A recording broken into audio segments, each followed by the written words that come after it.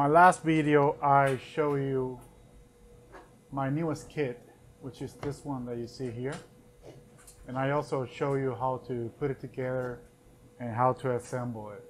I'm going to leave the link of that video right up here somewhere, so you can see that and take a look how to put together one of these babies. On this video, we're going to use my kit to assemble the green monster. Stick around.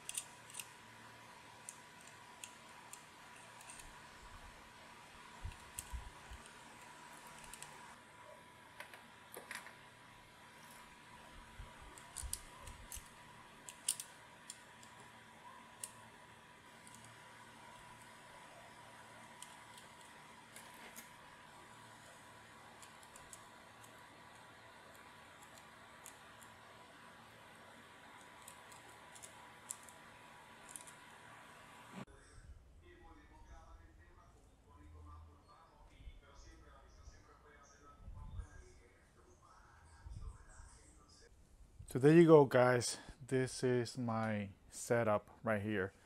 As you can see, we got the 14 packs. They're already connected in series. And I'm gonna just give you a little close-up soon. I wanted to record this part, but yesterday when I finished everything, I went out to buy some shelves so I could put this battery in where I'm going to use it. But as I was out, the power from the grid went off, and we were like in a 4-hour blackout or something like that. By the time I came in, I started to do the assembly, like rush it. Then I had to go out and buy some food, and when I came back and I was eating, the power came back in. So I was using my backup power wall that I have somewhere down there. But let me just show you. Let me take the camera with me. This is a fairly simple setup. This is not the way you're supposed to do it, but just to give you an option. As you can see here, this is just a simple screw with nuts and some washer as a, as a spacer. And this is my main negative, this is my main positive, and this is the BMS. This is a small BMS that is rated for 30 amps, but it can handle up to 145. It depends on the situation. And as you can see, everything is connected in series, and your main positive end up here. And here I have the inverter that I'm going to be using. Here you go. This is the MPP Solar LV5048. I'm just going to give you a little demonstration, and in another video I'm going to be using this like in the final setup. For today I have something hooked up over here, which is just a simple output And we're going to connect some stuff to it and see how it runs. So I'm going to turn on the device right now, the inverter. So it's already connected. The battery is pretty much full. And let's see what's the voltage on the battery. Battery right now it's 57 volts. It's mostly full. So now everything is connected. This is what I use to switch the power around. This is where I control the fridge, the rooms, and some lights, which basically right now we're using the power from the grid. But if I want to change the lights here from grid to solar, I could just switch it. As you can see, that's the light from solar. Just turn on, turn off. We're just gonna leave it on for now. My fridge, it's currently working with the grid. We're gonna switch it. There you go, we still have power. And the last two, it's gonna be my office, which I have my computer turned on right now. Let's see what happens. This is the computer. As you can see, we are running off the battery. And this is the importance of what I wanted to change the inverter. The old inverter, since it was not a pure sine wave, it made a ticking noise or a static noise. And as you can hear right now, there's nothing. And just the fact that I can work now, even if there's a blackout, it's just amazing. For the last part, we're gonna switch the living room, which is basically this large TV right here. And this particular fan. Now this fan, when you run it with a non-pure sine inverter, makes a humming noise that is awful. Let's see what happened now.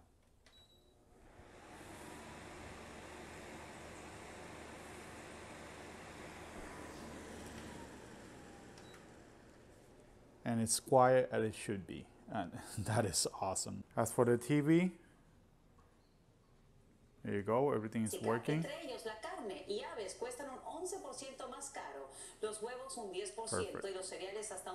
So now the whole house is connected, and we have TV, fan, PC, fridge. I want to see what's going on here. Let me see if I could focus this.